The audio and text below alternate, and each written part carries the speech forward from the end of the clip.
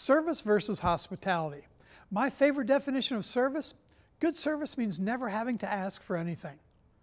But now Amazon's website is so good that it meets and even exceeds that definition.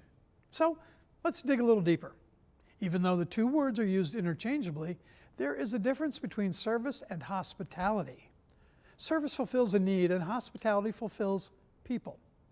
You can get service from a website, a tablet, a kiosk, an ATM, or a smartphone, but you can't get hospitality.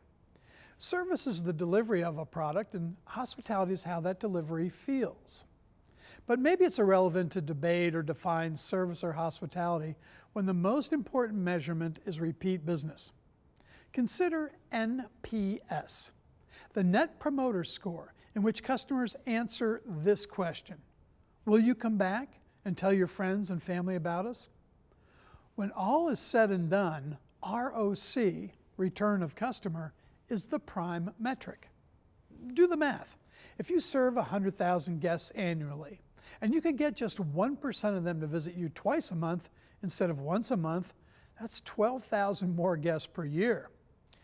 If their average spend is $15, you've just increased annual gross sales by $180,000, banking a tidy profit since fixed costs remain relatively stable. Which is why Jerry Scott, CEO of Portland, Oregon-based Elmer, says, if you're not increasing customer counts, you're losing market share. Amen, brother. So, what will bring guests back? Service, respect, food, quality, hospitality, smiles, crew, value, marketing, location, TripAdvisor, Yelp? The short answer is all of the above. If you haven't figured it out yet, service consists of 1,000 little things that restaurant operators and their teams do every single day, day in and day out.